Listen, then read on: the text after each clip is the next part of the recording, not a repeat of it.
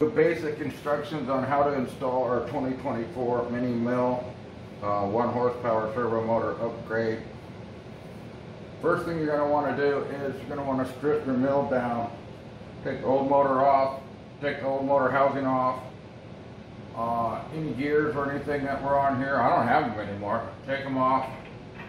You're going to want to be down to just the 30 millimeter shaft. Measure your shaft, make sure it's 30 millimeters. If it's not, the kit won't work. It also has the gears removed from the inside. To do that, you're going to want to take the whole thing off, press this out, remove this little shaft in here, remove the secondary gear. I couldn't get the little lever thing out of here. It was real tight, so I just took the knob off. This is our year model 2024 standard servo motor upgrade kit for the mini milling machine. Comes with the new controller, 7 amp thermal overload, reverse on the fly, e-stop, 10 RPM increments, top speed 4,500 on the motor, lowest speed 200. This is the motor, comes with the pulley already on it, drive belt. This is the belt cover. It's unique to the brackets because they're made individually at this time. This is the spindle drive. This is a spindle lock. It works like slides into here. Mounting hardware. And then we have these little plugs. These little plugs are actually made out of 28 millimeter metal chair leg plugs. You can get them on Amazon and you cut them down. I'll explain how they work next. There is also this spacer rests underneath the spindle drive. When we have these mass produced, it will be part of the spindle drive. So this will become one piece. I usually start with assembly of the motor first. These are the parts you're going to need. You're going to need a long metric Allen. This is the top of the bracket. These are so you can fit this screw in after the fact. This is going to be where this is going to sit in here, and you're going to want the wires going off this side. So there's lots of different things that can come up with that. Want the wires off on that side, so we're going to reverse the motor and we're going to take this and we're going to set it right there. And we'll put the first screw in.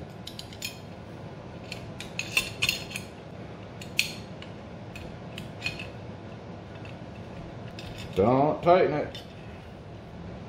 Now with this new, easier to machine, easier to mass produce bracket, the belt's going to have to go in right away. So put the belt on there.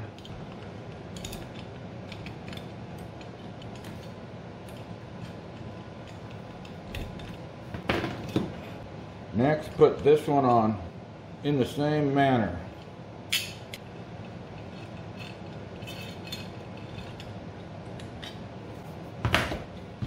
So you can no longer get this pulley in after the fact, so you have to put it in now. That can make this screw a little hard to get in, but I can usually manage. You might want to use needle nose or whatever works for you.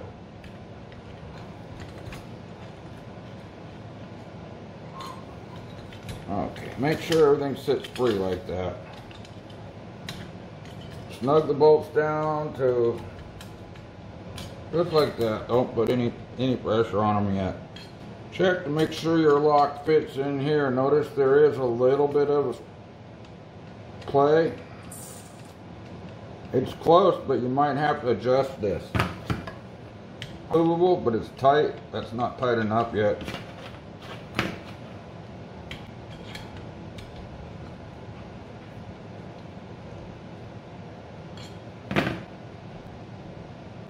That's about right.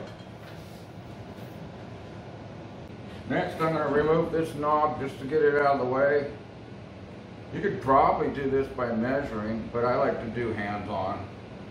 We're lining up these two bolts, so if you feel the need, measure it and set this space. Or set this on there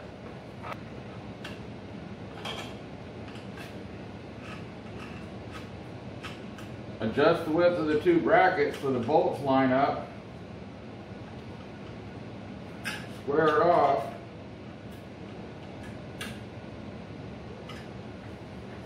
and then tighten the motor bracket like this.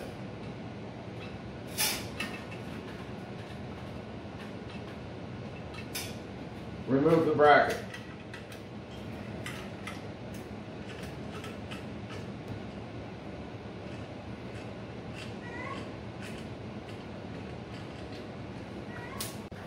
Before you go any further, check to make sure that your spindle lock fits.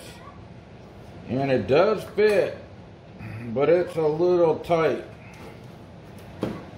I went ahead and got the caliper out and I measured the screw holes here and I measured them on the milling machine and it's in the correct spot.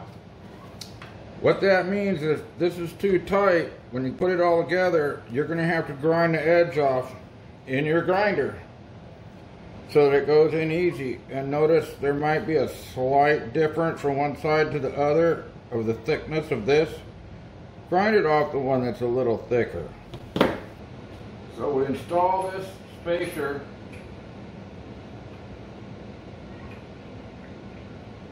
and you're going to want it to be loose enough that you can slide it up and down, because you may have to lift it back out of there at some point. If it's too tight, you're going to want to file it. So we're going to true up the keyway a little bit. Shouldn't be much.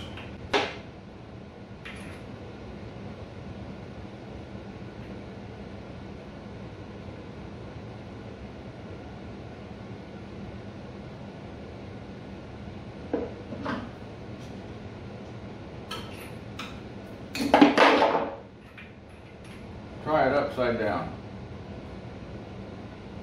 Oh, sometimes you just got to turn it over the other way. Get your motor, put one of the mounting screws in. I like to put the keyway straight up. That way I can see where it is on this, and you set it down on top. All going to go on at one time. Again, you don't want this top gear too tight, but you can't have it too loose either. If it's too loose,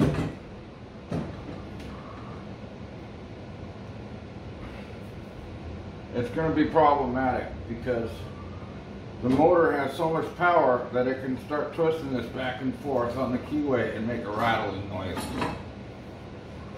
Watch me break all the rules. Thing is, it's hitting both sides.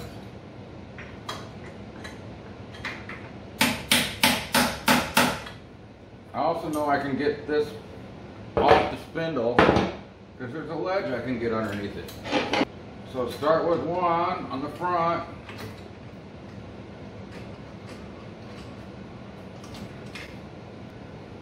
Then do the other one on the other side.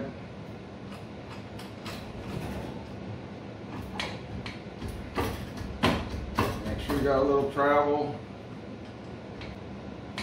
Okay, you want to do this with the belt loose. You want to put these back ones in because they're going to have to sneak in past the belt. You're probably going to have a little bit harder of a time doing that. If it gets lost in there, you might have to take it all apart to get it out.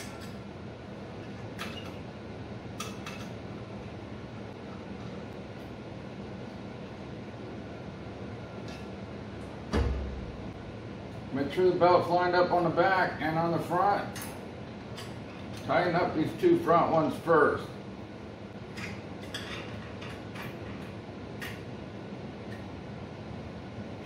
Then the back.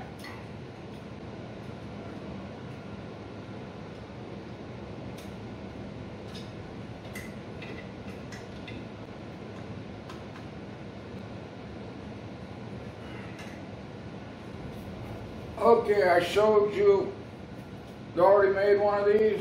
This one's not made yet. If you're going to make your own, this is how you do it.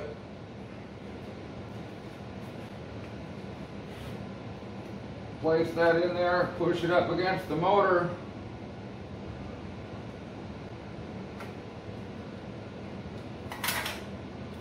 Mark off where the fold is. Fold this on your middle brake so it's just past 90. That way when you push it in here, it puts a little spring tension on the bracket. Mark the holes so that you don't hit the other holes already here, which means in a little bit, about right here, and about here. And here's why. They're handmade. That's why they each only fit the one that it comes with. Draw them off nice and square, center punch them, drill them out 1/8 inch drill bit. Put it up where you want it. Mark the holes.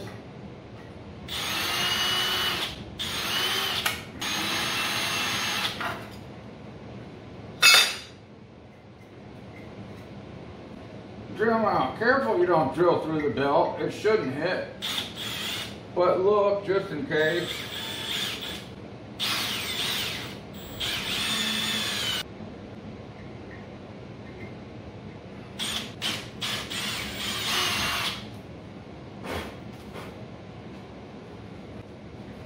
Tap the holes, M4.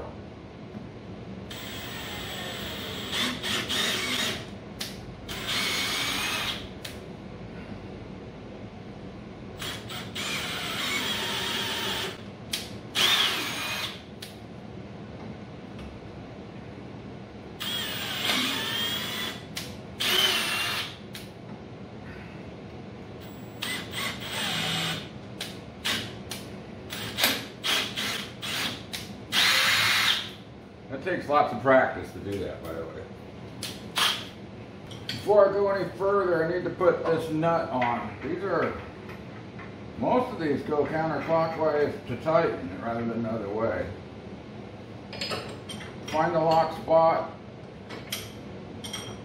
And no, I did not grind that lock. It works really good that way. It works okay that way. I'm going to leave it. So, this is going to be really hard to get your wrench in, but I was able to achieve it. Make sure you got clearance here. If that nut rubs,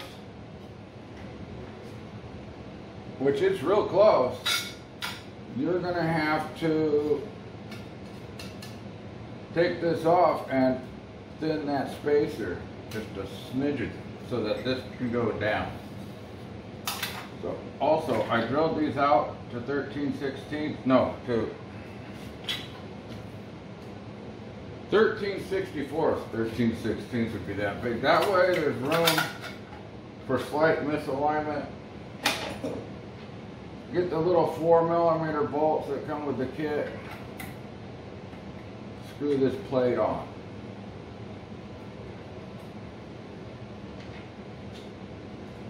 Generally at this point, I'm still fitting all of these to the machine before I ship them out. That means it should fit right away. Sure. That looks good. Next up is the control unit. Something you might want to consider is this control unit only has one side mounting bracket. There's nothing down here. Get yourself some of that alien tape, two-sided tape, put a piece right here, and it will compensate for that. I'm only going to use one screw because this is a demo bench. So we're just going to put it up there like that. Plug it in and check it. Make sure it all works.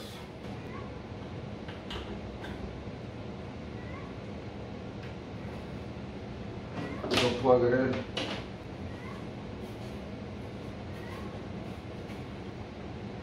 Power it up. Now, every motor is going to come preset for the machine you bought it for, except for it's always a good idea to check at least P17. P17 for one of our 750s is number 9.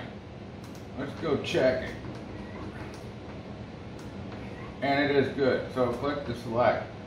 Top speed right now is already set the top. Lowest speed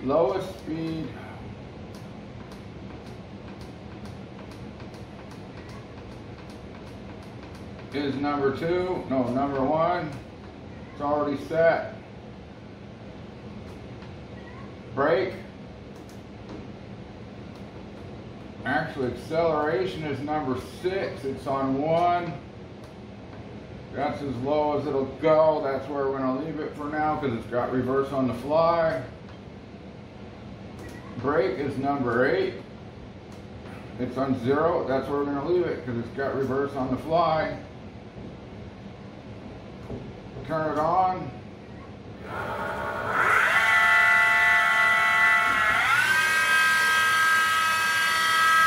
And that's where we want it, right out of the box.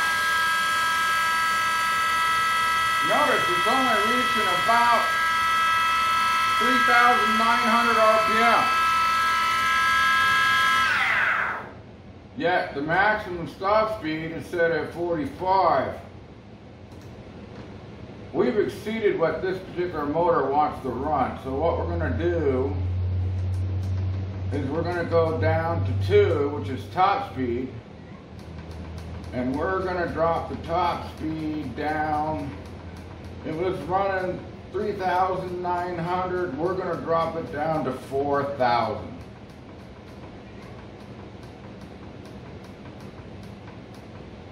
And select. Now it'll run 4,000. So I just picked up an extra 100 RPM by simply setting the stop point, the high RPM stop point, just above what this motor really wants to do. And you can maybe pick up another 100. If you try to run it faster than it wants to do, it's not going to. So, E-stop, reverse,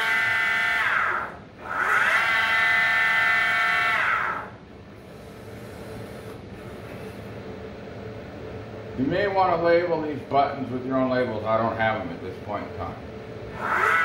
That's it. That kit's done. It's built. It's ready to go. I'm going to take it off, box it up, and I'm going to list it for somebody that wants it to buy it. Or you can look at some of those ways I did things and build your own. Be aware that you're going to have to get the right drive. I will sell you a 16L050, which is the motor synchronous pulley, because I've had them mass produced now, so I have a whole bunch of them. I won't sell you this sell you this spindle pulley because I have to make each one by hand, so it's not going to happen.